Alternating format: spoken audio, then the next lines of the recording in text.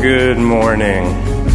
Tell you what, for the last month, we've been giving you all curveballs. You probably don't know if we're going to do announcements or greet each other or do the announcements at the end or start with the preaching and end with singing. Who knows? It'll be normal for the rest of the service after this. Before we get started, I just want to have another opportunity for prayer.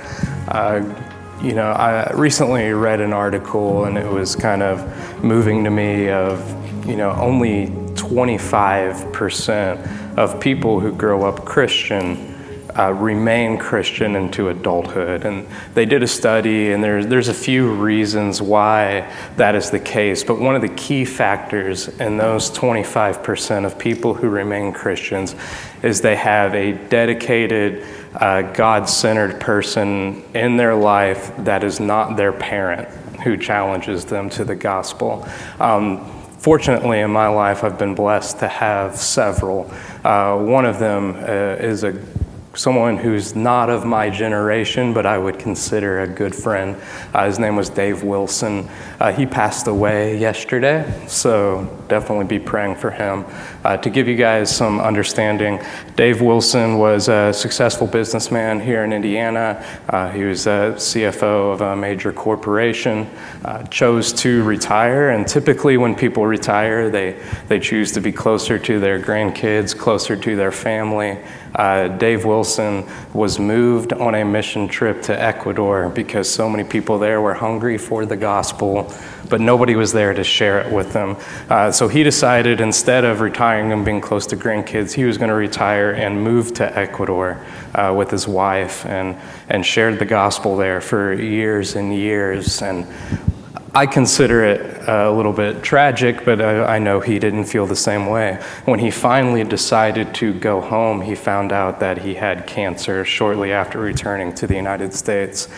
And I got to be with him, a few months back and talk to him. And I was thinking the conversation was going to be like, oh my goodness, you have cancer, how is it going? And all he could talk about, even knowing he was in his final days, was sharing the gospel with people. And I remember he's sitting there and he's getting his house converted to make it more accessible for him because he has cancer, and he has this team that's coming to help build things.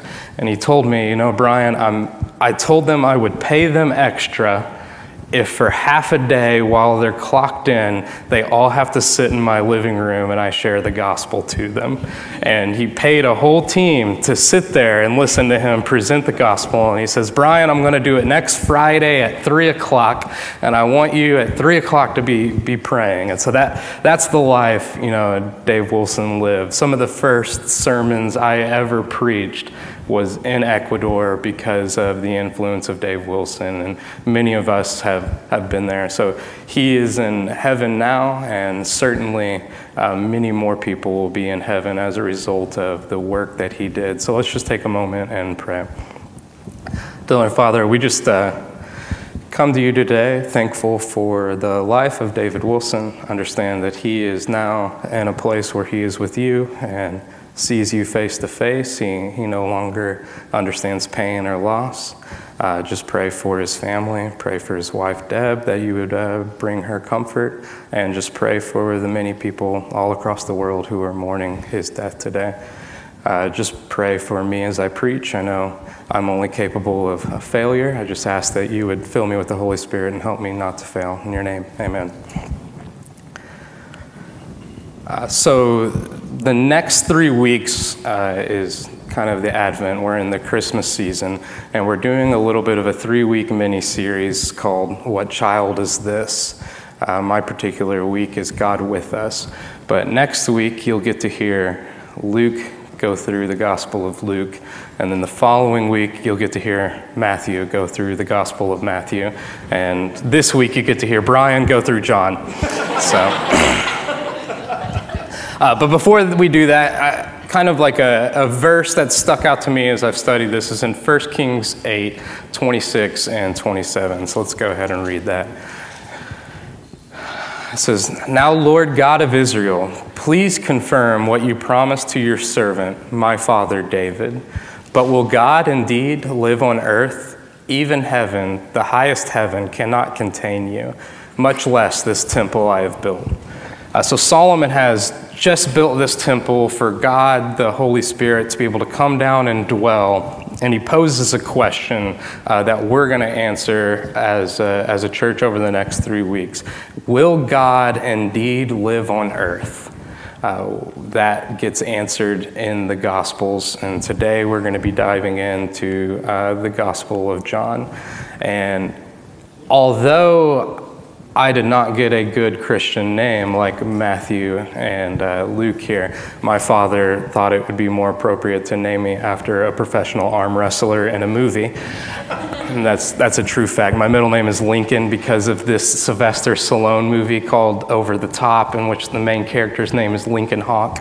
And so if you were to go to my house on Christmas, my family calls me Link or Lincoln, but we'll pretend for this week, in the sake of it, it's John, because I find myself, if I could relate to one of the authors of the gospel, it is certainly John.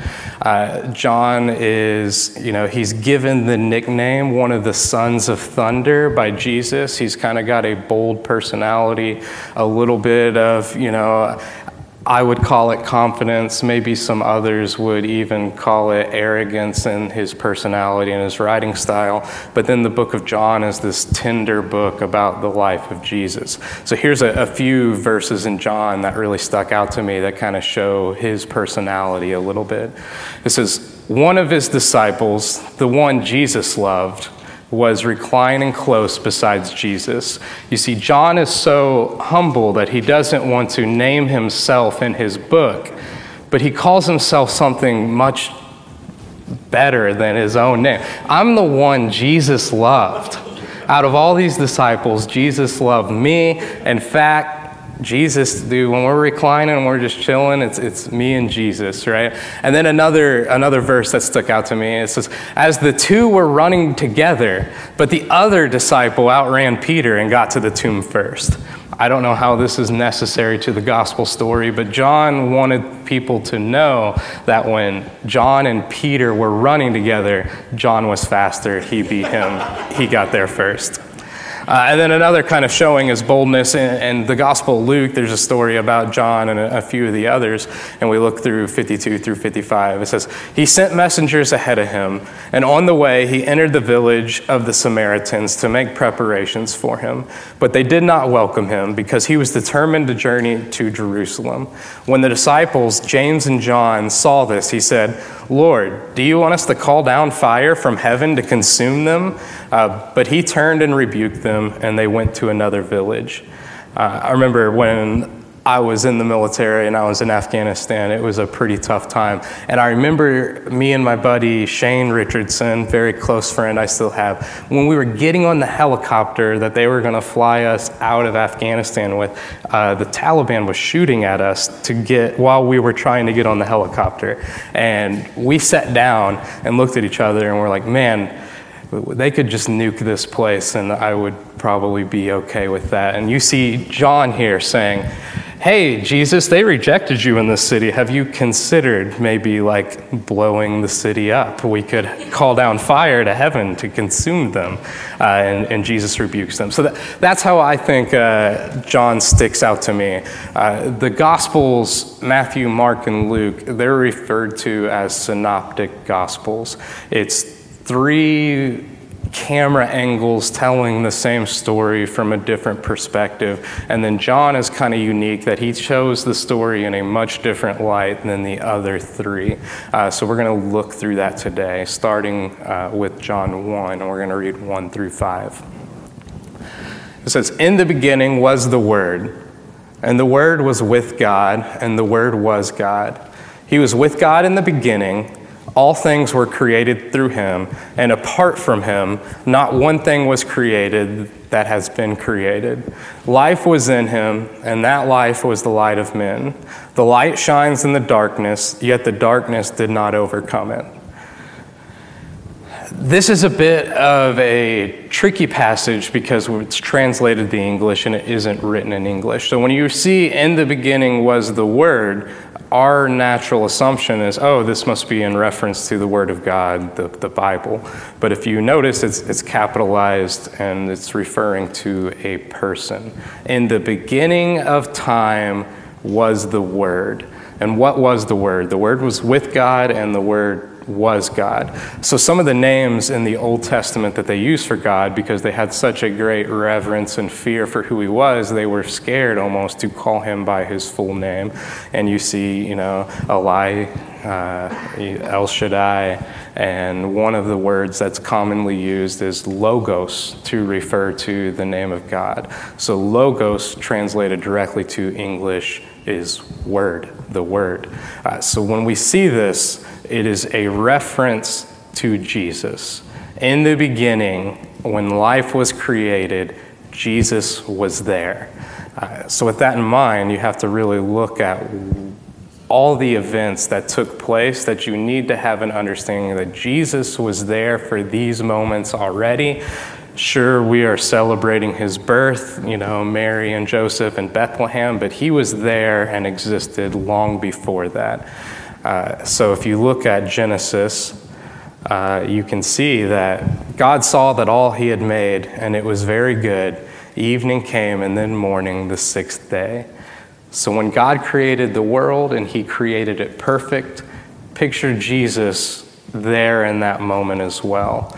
And it's a bit tricky, right? Because we're monotheistic, we believe in one God, but then we believe in a Trinity, and it's 3 parts. And I don't have a great explanation for you, other than one time it was kind of explained to me like this, and maybe it'll help you understand. Like, I'm Bryan. I'm one person, I'm one man, right? And I have a dad, his name's Rick. And to my dad, I'm Bryan the son. I'm me, but he calls me son. We went to a basketball game yesterday with Luke, and I played the role of Bryan the son. And then before that, I had to wake up really early yesterday and pick my daughter up from a gymnastics sleepover. And so she's probably the only person more tired than me today, because she's like, I didn't sleep at all. But to her, I'm Bryan dad. She calls me dad, and she's sweet, and she wakes up and she gives me a big hug. And when I'm Bryan the son, I don't get big hugs from people, but when I'm Bryan dad, one person, 2 roles, right? Then I went to work yesterday, and I got to be like Bryan, the guy in the window making sure the food looked good, right? So I'm one man, Bryan the father, Bryan the son, Bryan the guy making the food look good. 3 roles, 1 person, right? So we see this here, right? So God the Father, God the Son are there at the creation of the world. So initially it's perfect, but it does not stay that way for very long. We're going to move on to Genesis 3. It says, the Lord God made clothing out of skins for Adam and his wife, and he clothed them. The Lord God said, since man has become like one of us, knowing good and evil, he must not reach out, take from the tree of life, eat, and live forever. So the Lord God sent him on his way from the Garden of Eden to work on the ground which he has taken. He drove man out and stationed the cherubim and the flaming whirling sword in the east of the Garden of Eden to guard the tree of life. So we see the first sin take place in Genesis 3, and we then immediately see the understanding for a sacrifice of blood has to be made in order for that relationship to be restored. So it says, the Lord God made clothing out of skins. So we see an animal that did no wrong have to be sacrificed to cover up Adam and Eve's sin. So something perfect had to die as a sacrifice, and Jesus is there in that moment. We see it again in Scripture, in Exodus. So go to Exodus 12, 5 through 7. It says, you must have an unblemished animal, a year-old male. You may take it from either the sheep or the goats. You are to keep it until the 14th day of the month. Then the whole assembly of the community of Israel will slaughter the animals at twilight. They must take some of the blood and put it on the 2 doorposts and the lintel of the houses where they eat them. So here is the book of Exodus. And the next slide, it continues on. It says, I will pass through the land of Egypt on that night and strike every firstborn male in the land of Egypt, both man and beast. I am Yahweh. I will execute judgments against all the gods of Egypt. The blood on the houses where you are staying will be a distinguishing mark for you. When I see the blood, I will pass over you. No plague will be among you to destroy you when I strike the land of Egypt. So once again, we see a unblemished, perfect creature, either a lamb or a goat, being sacrificed so that blood can pay an atonement to prevent death, right? So we've got the Exodus is the Israelite people. At this time, they're in captivity in Egypt from the pharaohs, and there's plagues, and the last plague is that he's promising to kill the firstborn son of every family in Egypt, with the exception of those who have put blood on their doorpost. And Jesus is there in this moment. He didn't just start in Bethlehem. In the beginning was the Word. He's there as sin has entered the world and understands once again that a perfect sacrifice has to be made. That blood will then pay atonement and death will be prevented. Jesus is there in that moment.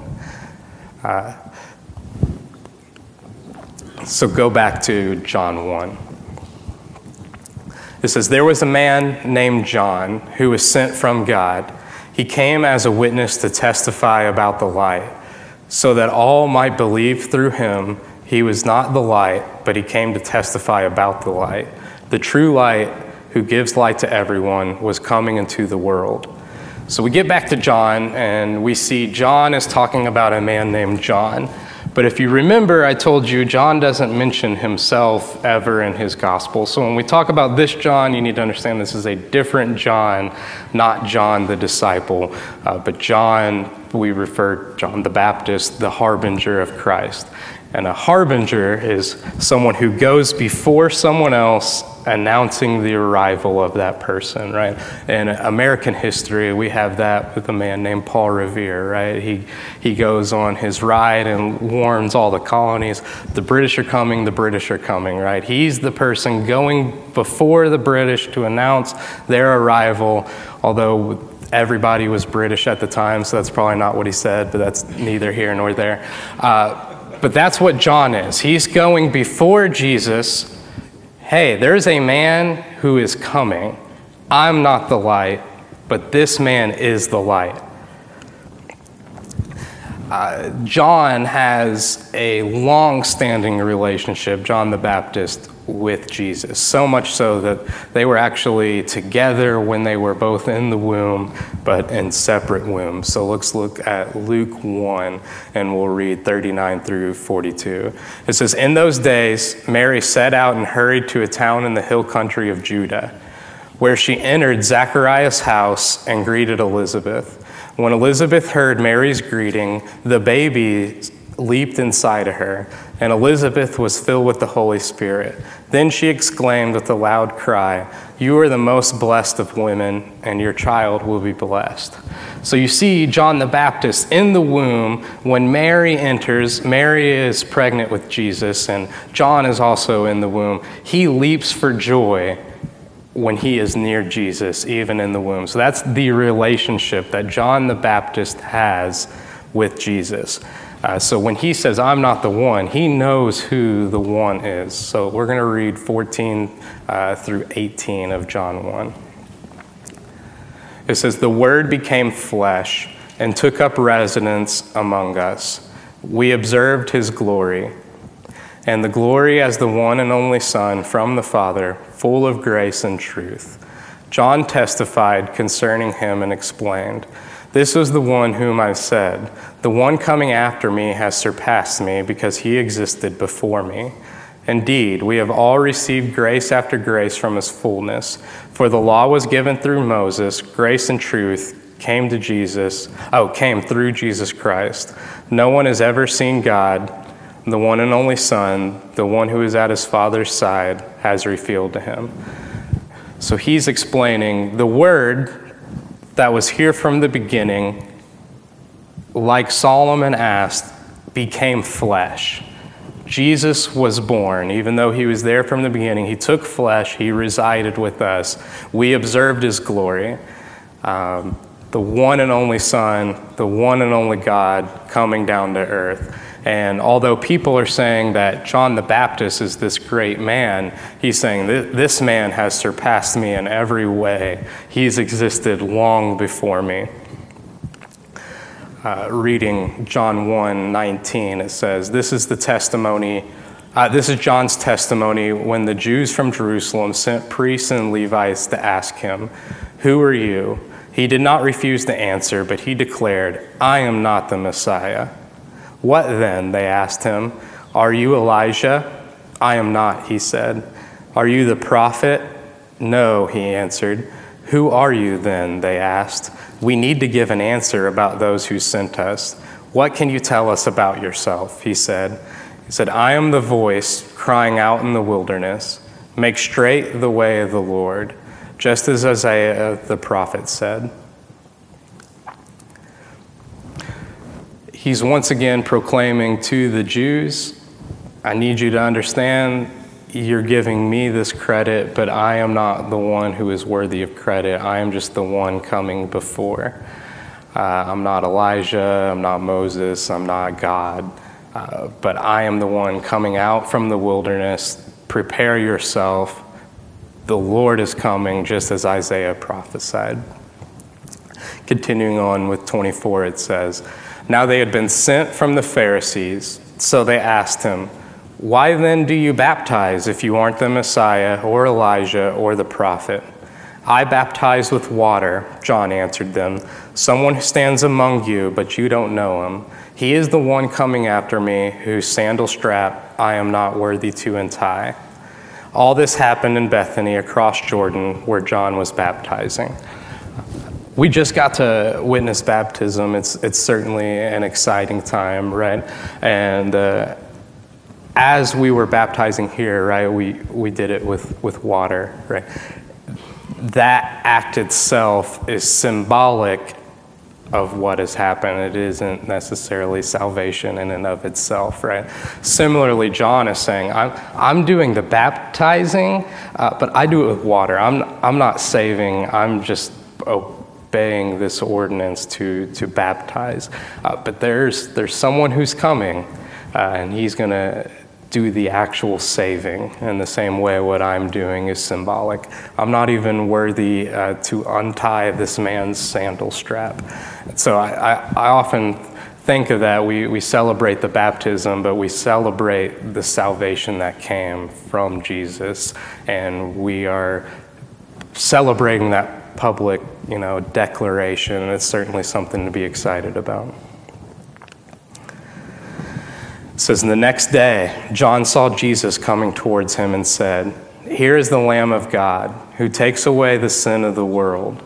This is the one I told you about. After me comes a man who has surpassed me, but he existed before me. I didn't know him, but I came baptizing with water so that he might be revealed to Israel." And John testified, "I watched the Spirit descending like a dove, and he rested on him. I didn't know him, but he who sent me to baptize with water told me, 'The one you see the Spirit descending and resting on, he is the one who baptizes with the Holy Spirit. I have seen and testified that he is the Son of God.'" So he's announced that Jesus is coming, and then Jesus is there. And he is someone completely fearless, and we learn he even loses his head over confronting sin. But he calls out to the people before Jesus has turned water into wine, before he's began his missionary, before he's raised the dead. But he points and says, "This man is God, and the same way that I save with water, he is the one that actually is going to save you." You can see that the Spirit descending is resting on. He is the one who baptizes with the Holy Spirit. So we see this relationship of Jesus here. He's been born. He was born in Bethlehem, but he's always there. And from the beginning, he saw a perfect creation. He saw that perfect creation get ruined through sin. He was there and understood that that sin required a perfect sacrifice. We saw it with Adam and Eve. We see it again with the Israelites, that perfect sacrifice, and then we get to see it for the final time in the book of John as well, in John 19. Verse 28 says, "After this, when Jesus knew that everything was now accomplished with the scripture that might be fulfilled, he said, 'I'm thirsty.' A jar full of sour wine was sitting there, so they fixed a sponge full of sour wine on hyssop and held it up to his mouth. When Jesus had received the sour wine, he said, 'It is finished.' Then bowing his head, he gave up his spirit." It's something that we as a staff really find interesting. Is everybody's favorite holiday is Christmas. And it's funny because even though we understand as a pastoral staff that we're commanded to remember his death and the fact that he resurrected, and then we all got together for like a staff bonding time and we played this game of how well do you know your spouse. And one of the questions is, what is your spouse's favorite holiday? And unanimous, all of us and all our wives, we all said Christmas. But you need to understand that Christmas is symbolic of Christ coming, but it's his death and his burial and his resurrection. The understanding of that there needs to be a perfect sacrifice and we can't achieve it. And he saw it all throughout Scripture, and he chose to come to earth and be that sacrifice. That is what's special behind Christ coming. And I love the story of him being born, and I love when I sit around the Christmas tree, and I don't love singing carols, but that's part of it. And I love opening the presents, right? And I don't know if you guys ever got told, like, oh, Jesus only got 3 presents, so you should only get 3 presents. And the counter argument is, well, Jesus got gold, so if you're willing to give me gold, I'm willing to accept only 3 presents. And that is fun and that is great, and Jesus was born, and it's a wonderful thing. But the fact that he was the ultimate sacrifice that we see all throughout the Old Testament finally fulfilled, that is what is special about Jesus coming. And that is the reason for the season. I just ask, as you guys are going and you're celebrating Christmas and you're thinking about his birth, understand that it's his death, his burial, and his resurrection. That's what's special, and that's what needs to be remembered with this season. So I hope I delivered on my promise to Coda on this being a short sermon. I think this is one of my shortest, but that's all I have for you guys. So let's go ahead and pray. Heavenly Father, we just thank you for this opportunity to get together and just study your word. I'm thankful for John and his unique perspective that he wrote. I just pray that, we would be like John the Baptist, that we would talk about Jesus' second coming and the fact that he is coming back, and we would be the people who would announce that. Just pray that we would be like David Wilson, who goes and shares the gospel to people. And just pray one day that when I'm up in heaven that somebody can say, I'm there because of the life you lived and the fact that you weren't afraid to share God, and pray that we'd all have that perspective. Just pray as we celebrate Christmas that we rejoice in your birth and we rejoice in your death and your burial and your resurrection. In your name, amen.